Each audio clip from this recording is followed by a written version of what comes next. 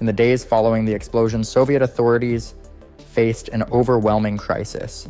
With Reactor 4 still spewing radioactive material into the air, the priority was to contain the spread before it reached catastrophic levels. However, with radiation levels so high that even machines failed, the task fell largely to human workers, thousands of whom would later be known as the liquidators.